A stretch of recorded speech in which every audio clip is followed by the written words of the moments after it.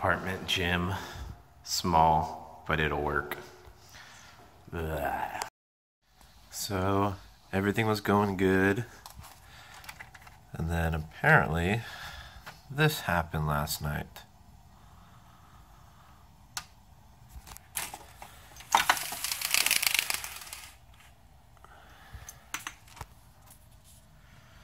I've never driven in snow, and I've never driven snow with my car.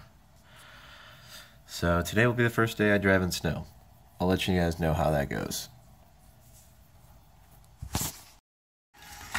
So yesterday, drove to work, everything was fine.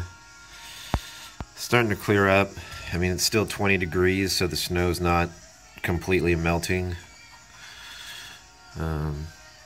But it's supposed to get down in like 7 degrees at night.